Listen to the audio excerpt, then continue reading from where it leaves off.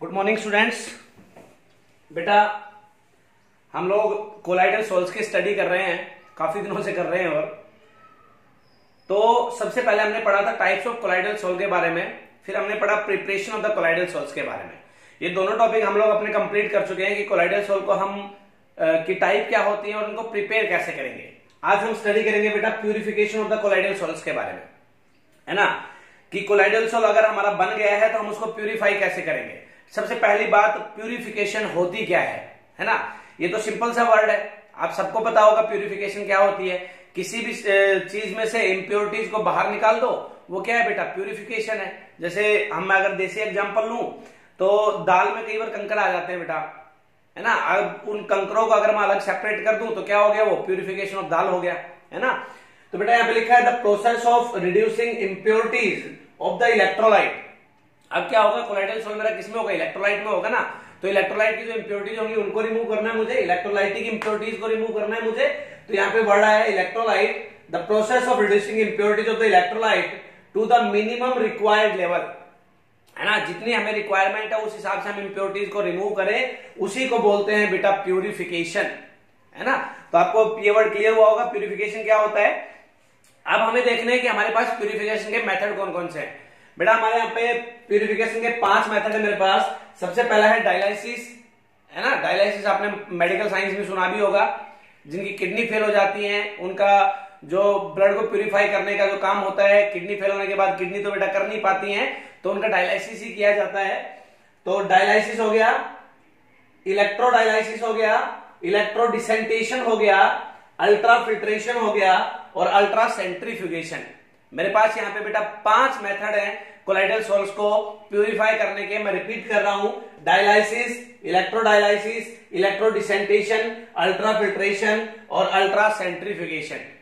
तो बेटा आज के लेक्चर में मेनली हम 3 को डिस्कस करेंगे, डायलाइसिस को, इलेक्ट्रोडायलाइसिस को और इलेक्ट्रोडिसेंटेशन को। क्यों? क्योंकि तीनों मिलते जुलते हैं, एक जैसे हैं। थोड़ा थोड़ा एक मेथड अगर हमें डायलाइसिस का मेथड बेटा समझ में आ गया ना, तो हम उसको थोड़ा थोड़ा मॉडिफाई करते हुए चलेंगे, उसको एडवांस करते हुए चलेंगे और ये दोनों भी आपको क्लियर हो जाएंगे।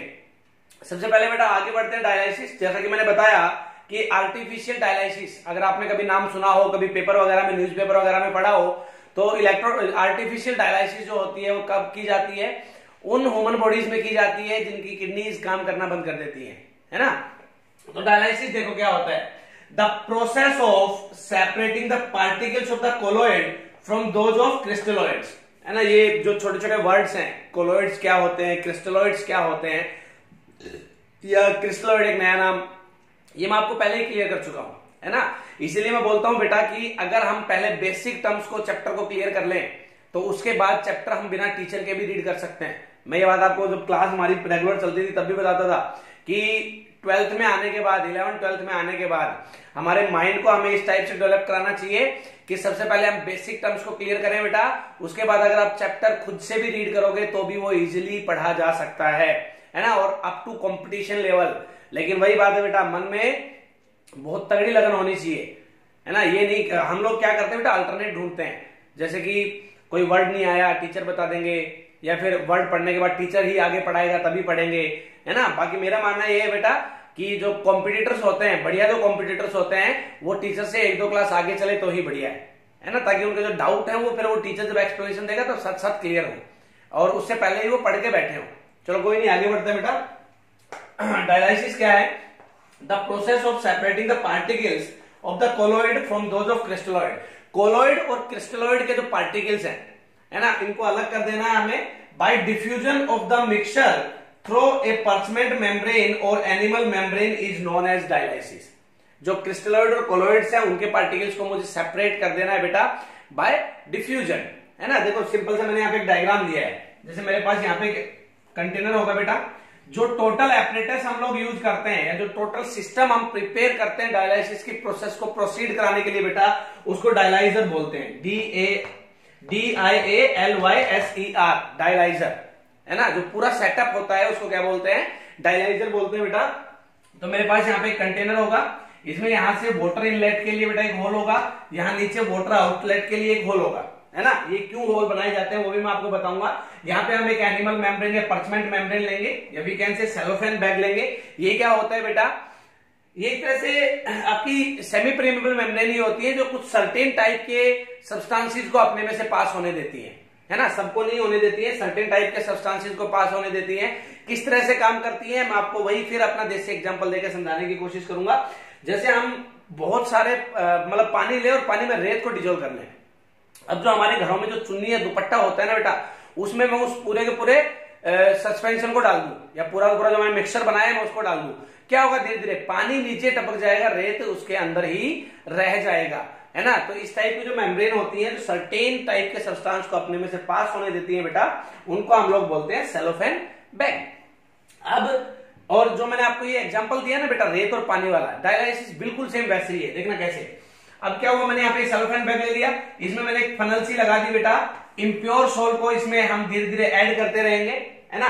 अब क्या होगा, मैंने सारा का सारा इस बैग में इम्प्योर सोल भर दिया, क्या होगा बेटा, जो आपके कोलाइडल सोल के जो पार्टिकल्स होंगे या कोलाइडल रेंज के जो पार्टिकल्स होंगे वो इस बैग के अंदर रह जाएंगे, वो इस बैग के अंदर रह जाएंगे, और बाकी जो इंप्योरिटीज होंगे, जो इलेक्ट्रोलाइट्स होंगे, वो क्या होंगे, धीरे धीरे बाहर निकल जाएंगे, है ना।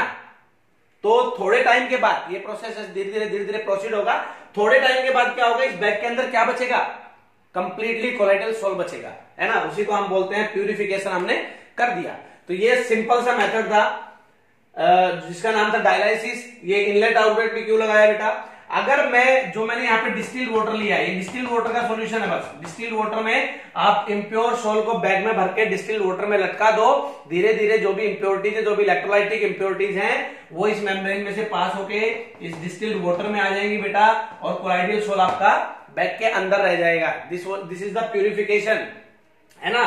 अब ये इनलेट और आउटलेट, जो वाटर इनलेट और वाटर आउटलेट मैंने लिए बेटा, इनका फायदा क्या है कि इस डिस्टिल्ड वाटर में जो इंप्योरिटीज आ गई उसको हमें टाइम टू टाइम रिमूव करना होता है ना। पूरे के पूरे इस सॉल्वेंट को हमें चेंज करना होगा, या पूरे के पूरे इस मीडियम को जो मैंने यहाँ पे वाटर लिया है इसको चेंज करना होगा, क्योंकि अगर हमने ऐसा नहीं किया तो जब यहाँ पे इलेक्ट्रोलाइटिक कंसंट्रेशन बहुत ज्यादा हो जाएगी, मतलब इंप्योरिटीज यहाँ पे बहुत ज्यादा इकट्ठी हो जाएगी, तो ये भी तो हो सकता है ना कि वो वापस से बैग में एंट्री करना स्टार्ट कर दें, है ना। तो इसलिए हम क्या करेंगे, जैसे ही थोड़ी सी इंप्योरिटीज वाटर में आके मिक्स हुई, इनलेट से पानी बाहर, नया पानी डाल देंगे, प्रोसेस को रिपीट कराते रहेंगे बेटा। तो इनलेट और आउटलेट का जो यूज है वो भी आपको समझ में आया होगा। मैं रिपीट कर देता हूं बेटा फिर से, अगर इंप्योरिटी ज्यादा इकट्ठी हो जाती है तो वो क्या करेंगी, वापिस से आपके कोलाइडल सोल में एंट्री करना स्टार्ट कर सकती है, इसलिए हम इसको साथ साथ क्या करते रहेंगे, रिमूव करते रहेंगे, है ना। और मैं आपको ये बता ही चुका हूं कि एपरेटस जो पूरा सेटअप किया जाता है उसको क्या बोलते हैं बेटा, डायलाइजर बोलते हैं, है ना। तो ये था बेटा आपका dialysis.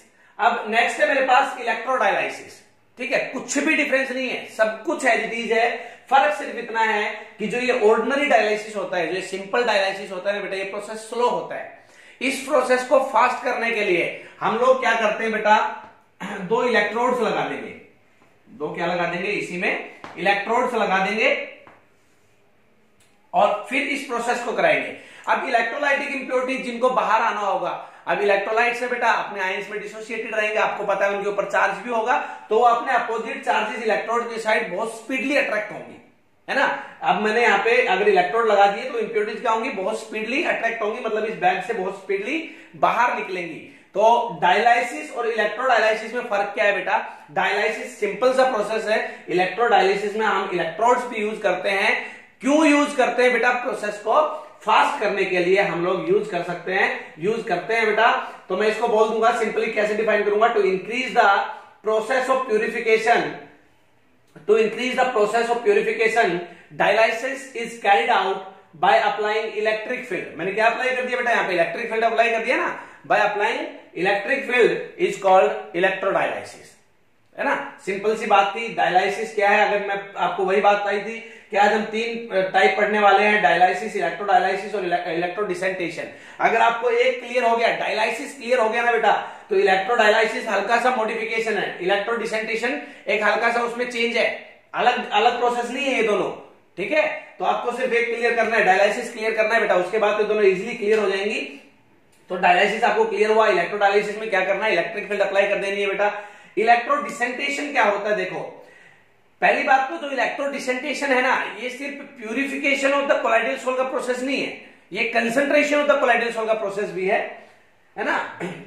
If electrodialysis is carried out without steering, अब जो इलेक्ट्रोडायलिसिस, देखो हमने पहले क्या किया, डायलिसिस को मॉडिफाई करके इलेक्ट्रोडायलिसिस किया। अब मैं इलेक्ट्रोडायलिसिस में हल्का सा चेंज कर रहा हूं।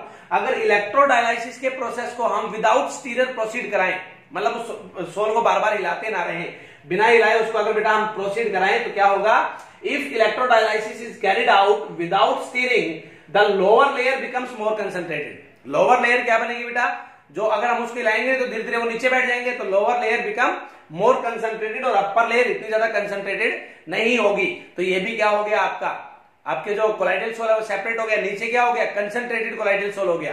तो इसलिए मैंने बोला कि this is not only the process of purification, this is also the process of, it is also the process of, किस चीज का प्रोसेस है ये, कंसंट्रेशन ऑफ कोलाइडल सोल का भी प्रोसेस है ना। मैं एक बार एक लाइन में इन तीनों को रिपीट कर देता हूं। डायलिसिस में क्या था, सेलोफेन बैग लेके बिना किसी के उसको डिस्टिल्ड वाटर में लटकाना था, धीरे धीरे अपने आप, जैसे मैंने आपको चुन्नी का एग्जांपल दिया था, आपकी इंप्योरिटीज बाहर आ जाएंगी। इलेक्ट्रिक फील्ड अप्लाई कर दी, इलेक्ट्रोडायलिसिस हो गया। इलेक्ट्रोडायलिसिस को स्टीरर मत करो, टाइम टू टाइम क्या होगा, जो नीचे की लेयर है वो ज्यादा कंसंट्रेटेड हो जाएगी, दैट इज इलेक्ट्रोडिसेंटेशन, है ना। तो ये तीनों प्रोसेस है बेटा। उसके बाद हम पढ़ेंगे अल्ट्रा फिल्ट्रेशन और अल्ट्रा सेंट्रीफ्यूगेशन नेक्स्ट लेक्चर में, है ना बेटा। Thank you.